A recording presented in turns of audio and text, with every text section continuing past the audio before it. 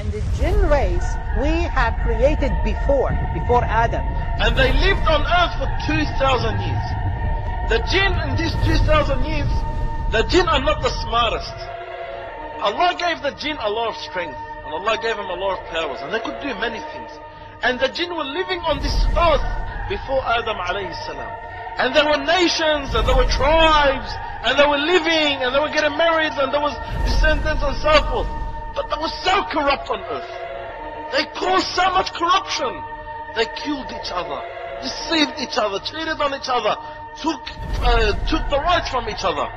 So Allah subhanahu wa ta'ala sent an army of the angels to fight them. And this army of the angels fought them and pushed them out of the land and made them live on the islands of the sea.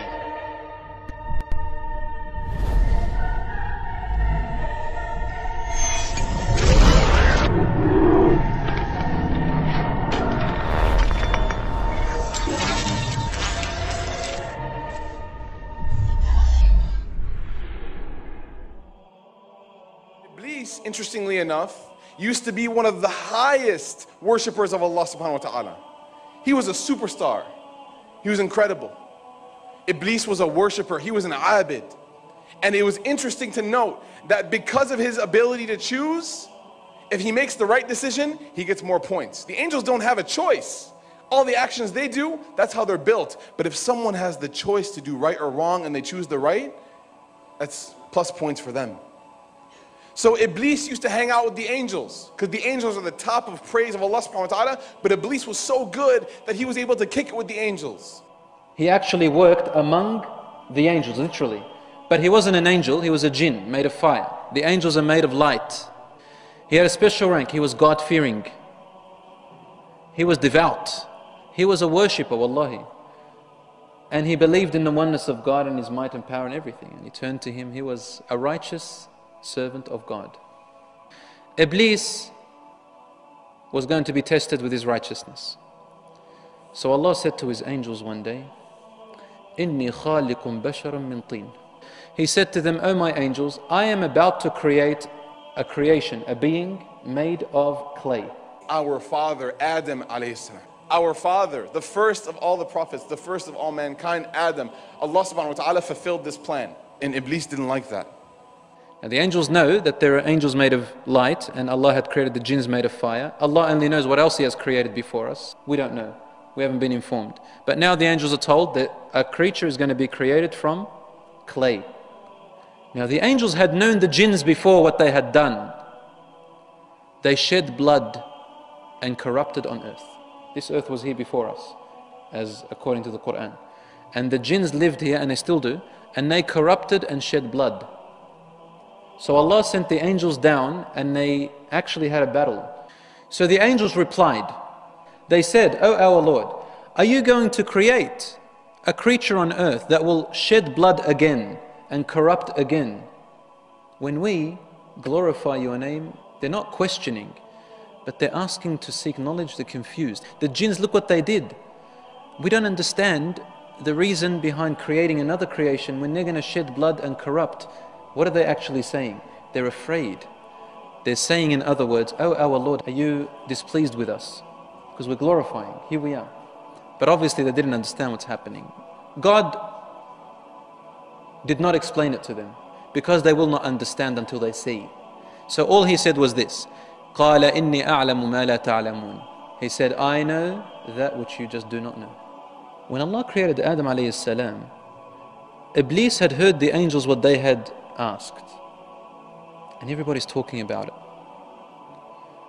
And Iblis, he's starting to think here, what is so special about this creature which God had created? Curiosity.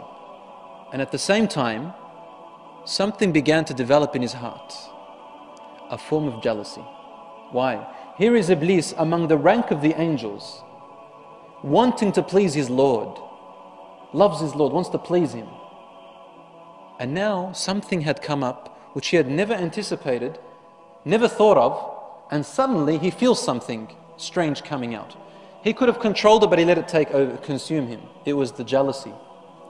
Jealousy began. So he went to look at this creature, and he saw it. It didn't look too impressive to him.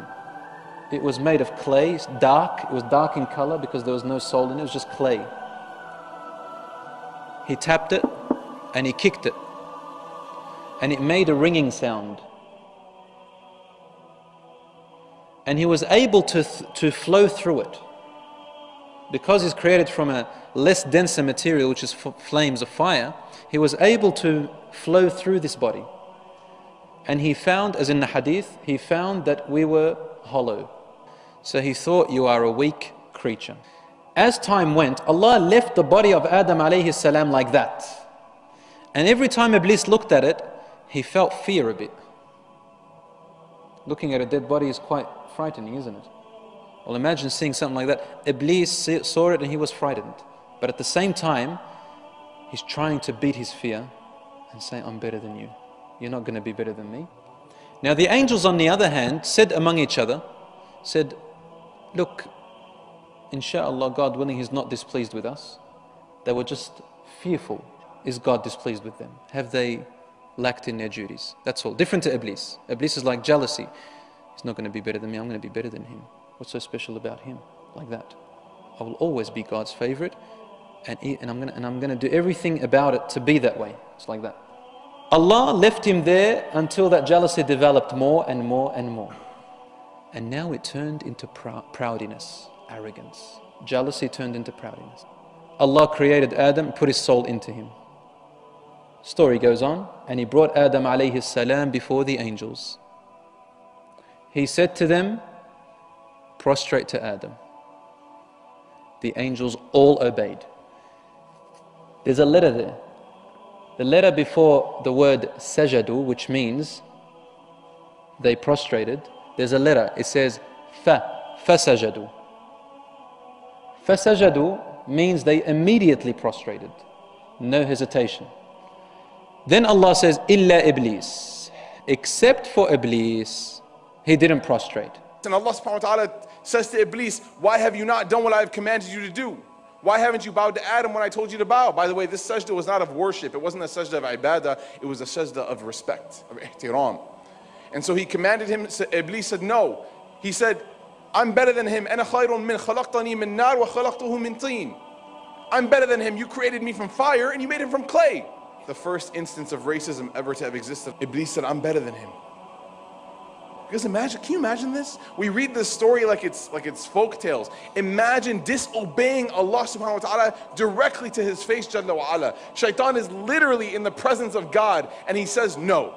Then Allah further explains why Aba, he chose to refuse. He actually objected. He refused. So it was a conscious refusal. So you don't think that he couldn't, he could, but he consciously refused. Telling us that it's the same for us as humans. You also have a choice.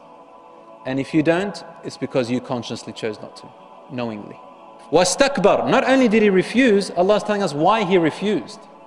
The reason he refused is because he allowed himself to be proud. Proud as in not happy, arrogant. وَكَانَ مِنَ الْكَافِرِينَ. And that resulted in him becoming among the disbelievers. He hid the truth. Kafir, literally the word kafir means to hide the truth deep and to cover it up. That's what kafir means. Knowing the truth, hiding it, denying it. So kufr can also mean denial, not just disbelief. Denial of the truth, knowing it. Allah says, what prevented you, O Iblis, to prostrate to one who I have created with my own hands? Allah created him directly. What did Iblis respond? قَالَ أَنَا خَيْرٌ مِّنْهُ. I am better than him. أَنَا خَيْرٌ مِّنْهُ. I am better than him. Why? خَلَقْتَنِي مِنْ نَارٍ. You made me out of fire. وَخَلَقْتَهُ مِنْ طِينٍ. You made him out of clay. I'm from fire. He's from clay. He's from rubbish. I'm fire, he's clay. They cannot be equal. I'm better than, I'm higher. I'm right up here, man. He's down here. Allah then said to him, okay, very well. Are you adamant about your decision? He said, I am adamant. Allah gave him chances. He continued. Then Allah finally said to him, I created him and I am the one who commanded you. you have disobeyed me outright and arrogantly. Allah subhanahu wa ta'ala then, after a conversation, says, you are cursed. You are cursed. You are al-rajim. You are Shaytaan al-rajim. Interesting thing happens next. He raises his hands, or he asks Allah subhanahu wa ta'ala, he makes a request. What do we call a request in Arabic language? When someone makes a request to Allah, we call that a dua, right? He makes dua to Allah subhanahu wa ta'ala. He says, make me amongst the mundirin, or give me light, give me life until the day of resurrection.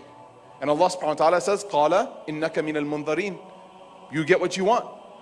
Some of us feel sometimes like we commit too many mistakes. We make too many sins. There's no way Allah will answer our dua. But look at Shaytaan. He directly disobeyed Allah, and then instantly after, what did he do? He asked Allah subhanahu wa ta'ala for something. And what did Allah do? Allah granted his dua and said, إِنَّكَ مِنَ الْمُنذَرِينَ. No one is too far away from Allah subhanahu wa ta'ala to ask for anything. No one. If Shaytaan can do it, you can do it, and Allah will answer your dua. Moving on. And then Shaytaan, after this, after he gets what he wants, he makes a challenge to Allah subhanahu wa ta'ala.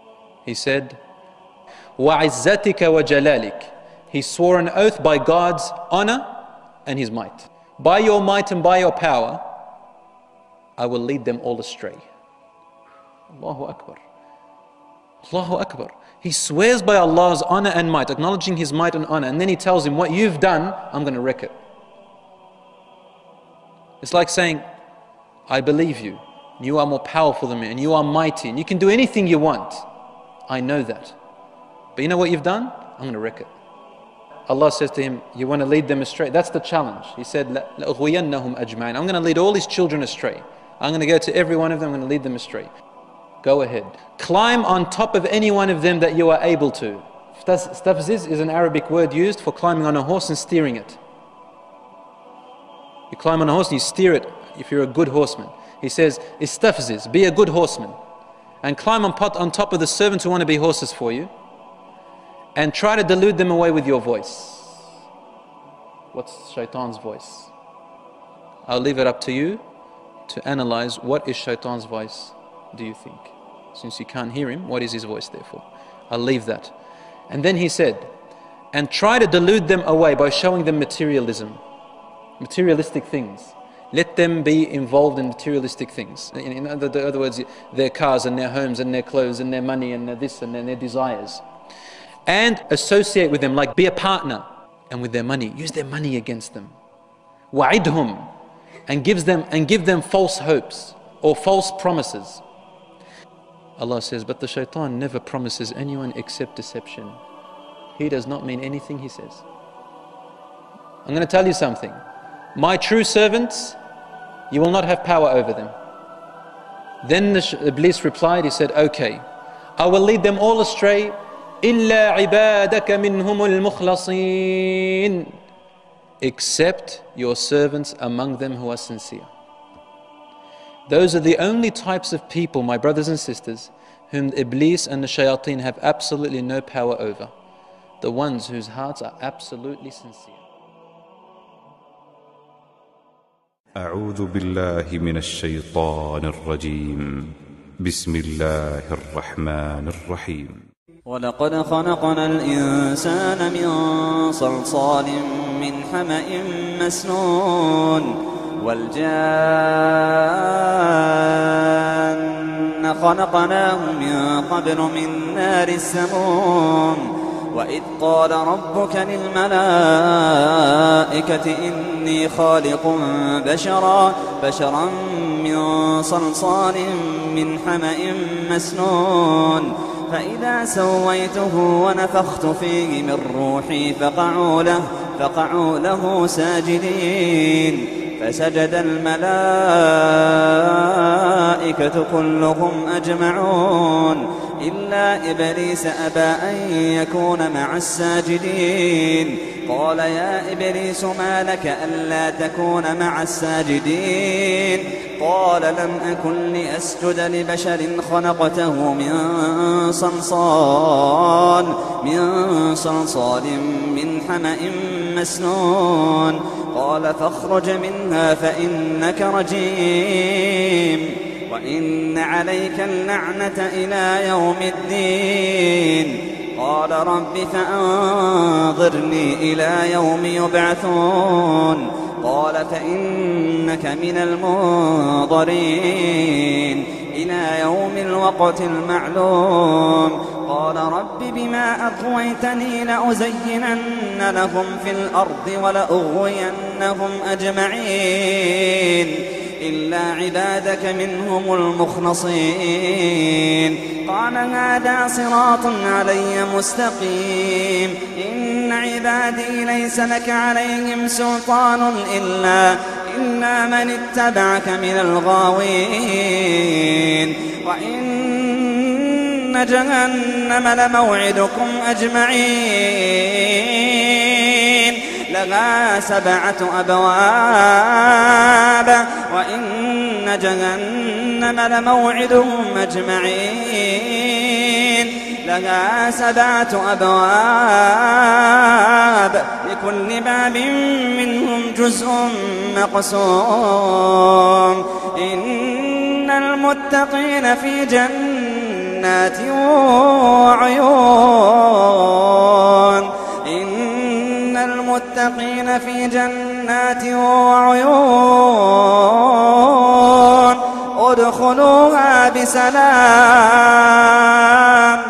ادخلوها بسلام آمنين.